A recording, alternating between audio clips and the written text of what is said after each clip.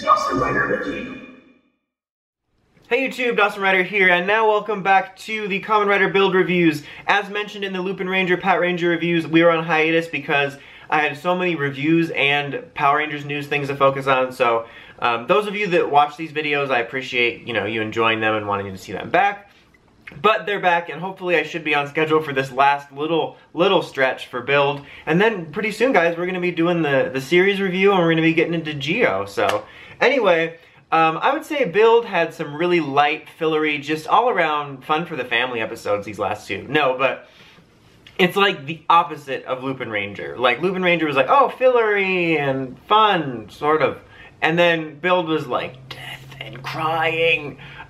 So 47 was Grease's death for now, which was a very well done episode.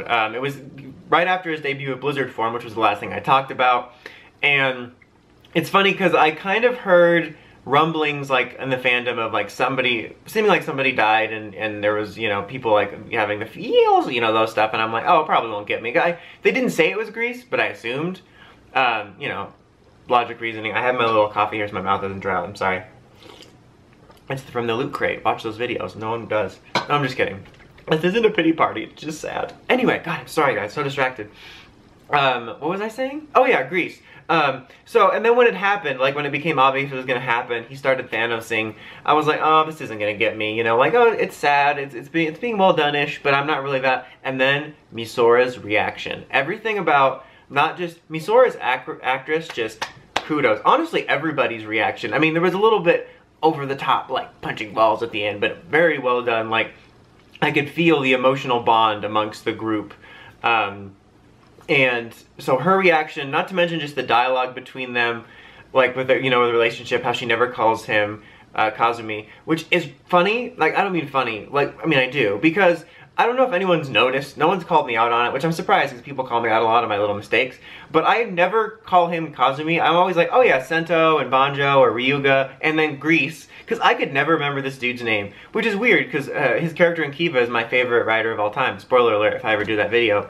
But I could never remember this dude's name. Like, so I'd always call him Grease. So it was kind of funny in that bit. But yeah, that was so well done. And then when he faded and the use of silence, there was a lot of really good like filmmaking stuff in these last couple episodes. And it was just very, very well done. Like, I was like, oh, they're not gonna get me. And then the reactions, and then I got, a lump in my throat. I was like, damn it, you got me. Because that very rarely happens for me with Toku. Sip. Then we got another death in that episode, which was like Mad Rogue, who betrayed. Like, it's funny, I talked about last couple times I reviewed Build, how I felt he'd been underutilized. Like, after he did his betrayal and became Mad Rogue, he just kind of faded away to the background until he became like a temporary vessel for evil. And I was like, yeah, he's just being really underutilized. I guess it was just to get the toys out there. But then now it's like, haha, betrayal. And we're like, oh, he's an android because he got rebuilt, So he sacrificed himself. He didn't like fully join like the side of good. He didn't pull a Mad Rogue. He didn't get like shirts. He just, or not Mad Rogue, regular Rogue, get shirts and redemption and fun and dressing like he's out of Grease too. Because he basically was still just loyal to, the Namba children cult. Which was like, basically he's like, look, our goals are different but also the same. So let's fight together. And then he done got killed. And there was like a savage moment where Evil like shook off the metal parts from when he stabbed him. So that definitely wasn't as sad. And then, Sento and Ryuga were kind of barely in that episode in a way, because you just kind of saw a couple scenes of them running up the stairs fighting henchmen, and then, of course, the reactions at the end. Then that leads us into this week's, which was Rogue's death for now. I don't know if I'm doing that. I just feel like people are going to come back, which I'll get to in a second. But they're all fighting evil, trying to stop this.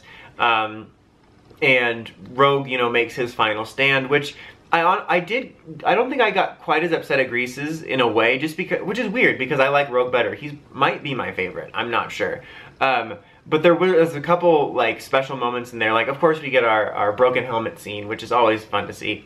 But you know, when he was fighting and you could hear all the people cheering Kamen Riders on, it reminded me of the scene in Rouge, if you've watched it, when they cheer them on. But I thought it was a really, I got like a chill for a second because it was cold. No, but it was a really neat scene, I thought, specifically, not just of like everyone supporting the Riders, but I think for Gentoku, because he just wants, he's like, at the end of the day, he's passionate about helping his people, even if he went about it in the wrong way. And I feel like this was one of the first moments I really not got that character, because I got it, like I get what he's about, but I really sort of was into what his character was about and what he wanted, and I thought that was a really nice moment. There was a really neat like shot of right before he dusted, of like he was de-transformed and he was like reaching out and there was a shadow of him in the rogue suit behind him as he fell. It was really, really cool. I did get a little sad, you know, just because I liked his character, but I think him and Grease will be back, which this sounds weird to say, but it's kind of a shame because, you know, it makes it count less, although maybe one of them won't survive, or maybe like they'll come back different because they're like merging the worlds. Who knows? But regardless, it was well done.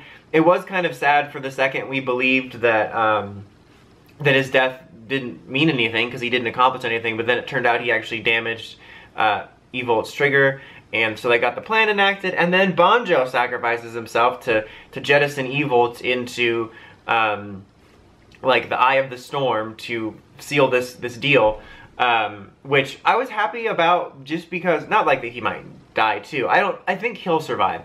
If, you know, there's only one that survives these last 3 episodes of, especially since we didn't see it actually fully happen yet, it'll be him.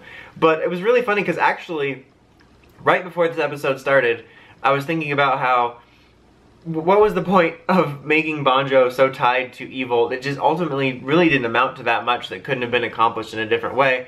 But then I like that they brought it back here. So, you know, obviously we know that we have next week's episode, we're going to see E-Volt and stuff, so something's going to happen and all that. But it was a very well done set of episodes. I was really happy with it. Really some great scenes, great kind of emotional payoff here in this final stretch. So I've very much been enjoying these last few episodes. I'm looking forward to seeing our last little bit here. You know, I'm going to miss Build, but I'm looking forward to new stuff. I'm interested to see how it ends and all that, you know, boilerplate stuff. But overall, honestly, I'm just going to give both episodes a 9. I kind of want to objectively say 9 for the Grease one and 8.5 for this one, but I'll just say overall they were very, very good. But anyway, that's about it. Until next time, don't forget to like, comment, subscribe, and of course, don't forget to climb the steps and ring that bell so you can get the notification for all my videos. And hopefully, there won't be any more delays for at least a few weeks for Superhero Time reviews. Anyway, thanks for your patience. Dawson Rider signing out, which I might have said twice.